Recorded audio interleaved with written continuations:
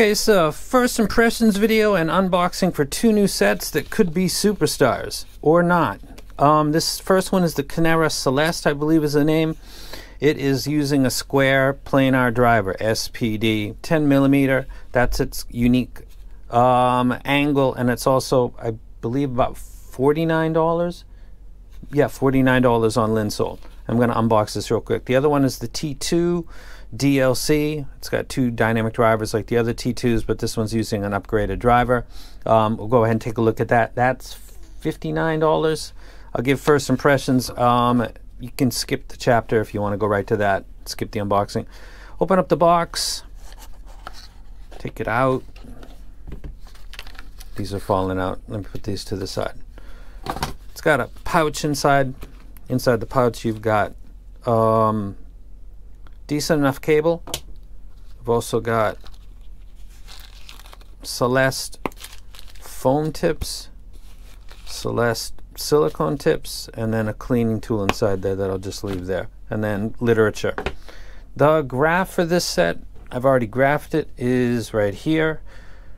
Sub bass over mid bass, it's pretty much a glide style. It's got decent mids, its gain is not too abrupt. It's got a cut around 6K, which is perfect. It's got a peak around 8 kilohertz. This is I think a foam measurement. Silicone, it's a little bit more. By the time this video goes up, I'll probably have that up as well. The other one, I believe, has a little more energy at 8K with a silicone tip than it does with a foam, so this has energy at 8K.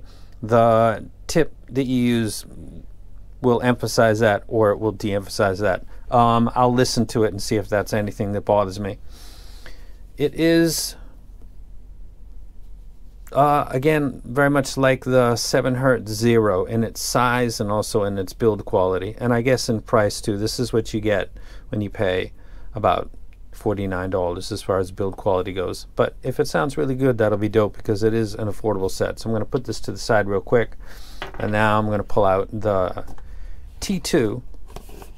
T2 has I don't know how many that you can make, and I'm not even going to harp on that, because if you do good with it, who really cares? If you go the other way, that's a problem. But let's take a look at this. Open up the box. You're familiar with Tinhifi. You've seen this before. This is black. The other ones are blue, if I recall correctly. Let me take this out for a second. Looks like it's got a cable that's typical to Tinhifi. If you've ever bought a T2 or variants of it, you probably already got this cable. It's got one pair of foam tips and several pairs of silicone tips. Go ahead and put that down. Take a look at the buds themselves. It's got blue branding on the side. I don't think I saw that before, and it's got 2-pin, which is good. Some of the versions of the T2 have MMCX, if I recall correctly. Others have 2-pin. Metal build quality is nice. It's nice and sturdy. This is 2 dynamic drivers in like a coaxial configuration, and I'm not sure if one is 10 and 6, or I'm not really sure. I got to take a look. I don't know if they've updated their specs yet. Now I'm going to go ahead and, oh, I'm sorry. Let's go ahead and take a look at the graph. So let's take down that one, and we'll go ahead and put up the Tinhifi. The bass on this tuning is really, really nice. It comes in, it's got an Elysian type glide, sub bass emphasized, tight mid bass that goes under my target, comes down and corrects itself at the mids. It's got a decent gain in its attack, and then it's got a little bit of extra energy in the upper mids. It's got a cut after 8K, and then it's got energy after that around 15 kilohertz. I've seen another graph that looks a little bit different. Remember, after 8K, everybody tells you don't take it. Is the gospel. The tuning looks fairly decent. There's been some other T2 variants that were the Evo jumps up, but we'll not talk about that. So that's the unboxing. Those are the 2 graphs. I'm going to go ahead and sit down and listen real quick, and then get back to you and give you my first impressions and give it a ranking. And that's it for this part. Okay, let's start with the Kinera Celest. This is actually a hybrid. It's got a square planar 10mm plus a balanced armature driver. I'm going to give you 3 tracks: Vivaldi, Elton John, Big Boy Kill Jill. Let's go ahead and start with, I guess the closest would be Vivaldi, which should be right here. Listening to 3 Concerto number 1, 2, and 3, E major, G minor, and F major. I thought that the strings were not overly intense, like something like the TRN ST5, the graph, and the 8 kilohertz peak might indicate otherwise. Also, there's a BA that's probably in the nozzle stem because I don't know how they'd fit it otherwise. However, to be straight up, it's not really that intense, and my ears are not ringing right now when I listen to those 3 tracks. So Vivaldi on this set sounds pretty decent. I don't have any residual effects of that. I was just listening to back to back to back string sections, so that's notable. I thought that sounded fine. Nothing jumped out at me. Again, my ears are not ringing. Next would be Elton John. Elton John has, of course, the piano keys, also his voice, and there's some significant cymbal strikes in this on this album, which would be Captain Fantastic right here. I thought that this sounded good. It sounded clean. The cymbal strikes sounded a little bit energetic, if I'm going to put it at natural, muted on the other side, and then slightly extended, maybe a little energetic. I would say that this would be a little energetic. Again, not fatiguing. I've listened to all this, and I'm now doing the video soon after, and my ears sound fine. Elton John's vocals sounded good. The piano sounded good. The cymbal strikes had a little bit extra edge on it. Some people prefer that. I'm okay with it. It wasn't offensive, and it wasn't extremely unnatural, so there's that. And then the last one that we'll check today will be Big Boy Kill Jill. That's got a triple drop, a I'll just keep going. A deck mixed hit with a bass guitar that follows. Sounded pretty good. If we take a look slowly and look at the graph is indicating that it's probably going to handle basic guitar decently, and it in fact does. It's not, I won't say it's not DD level because I'll just stay away from that completely. It sounds fine. Nothing's jumping out at me. I was expecting there to be, because of the BA and the stem, preconceived notions are, can't help it. This is a pleasant surprise. $49, I believe, is the price. I think it's going to be popular amongst a lot of people. Having said that, there's so much stuff coming out, who knows? But this is not bothering me in any kind of a way. I will note the significant cymbal strikes with Elton John.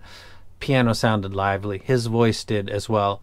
Not screeching, not metallic-y, not overly intense in any of these sweet tracks. Thought it sounded good. My initial score would be maybe listed below right now, or not, because I might forget. And that's it right now for the Kinera. Pleasantly surprised at its price point. If this had come along like a year ago or 2 years ago, this would absolutely destroy.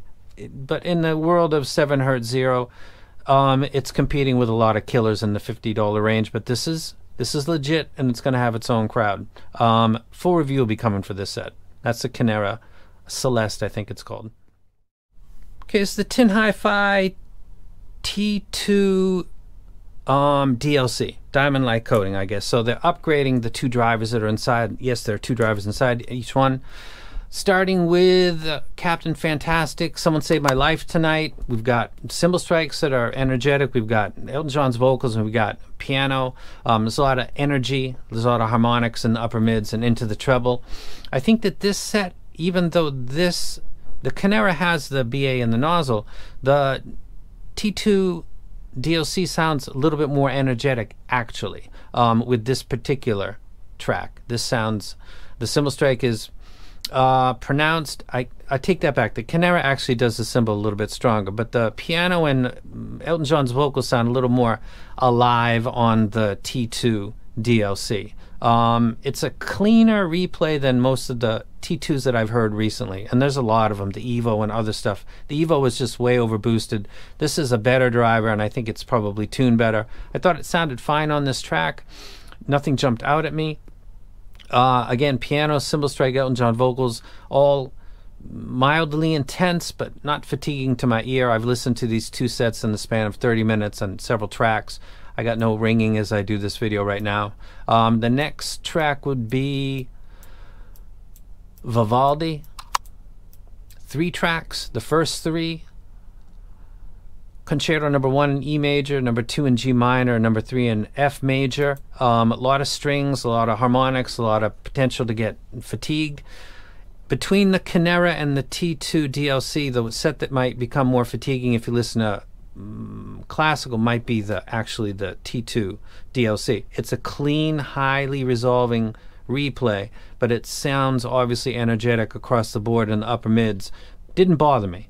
I'm okay with it, but if we're going to say which one of the two is maybe more energetic, despite a BA in the nozzle, it sounds like the T2 DLC is, but I think that was the appeal of the original T2, if I'm not mistaken. That was something that was tilted more towards treble heads, kind of like the Heart Mirror is something that got popular because it bucks the trend of V-shaped.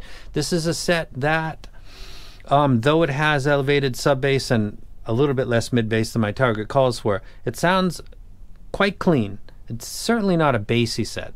And Vivaldi sounded good. The strings, I thought it sounded nice. It was very highly resolving. Could be fatiguing for some people, but not because of metallic or an unnatural sound, just because it's got elevated upper mids. But I thought it was fine. And the last track would be Big Boy. It's got a triple drop, one in the sub bass, one around the sub mid crossover, and then one that's clearly in the mid bass. It did that well, lacking a little bit of punch, but the tuning would indicate that. This isn't really a bass head set. If it's anything, it's more of a treble head set, but not really. I think it would be appealing to, you could probably maybe EQ this. The bass guitar that comes after this I thought sounded good. Nothing jumped out at me. If anything jumped out at me with this set, it would be that it is very clean and clear. And with that comes intensity, and with that comes fatigue. But it's not because of a tuning anomaly that makes it sound that way. It's just the way that it's tuned and its tonality overall. So I've got a $49 and a $59 set, and they both sound pretty good. And they both sound like they're going to have their own audiences. I honestly was expecting completely different for what I'm saying to you right now. I thought that square planar with a BA in the nozzle was going to be a non-starter. That's not the case. I thought the 15th version of T2 was going to be another version of a semi-disaster. Not the case. These both sound pretty good, actually. I don't want to overstate it, but these are going to have their own audiences. I can see the appeal in both of these sets, clearly. No pun intended. Or intended. And I'm out.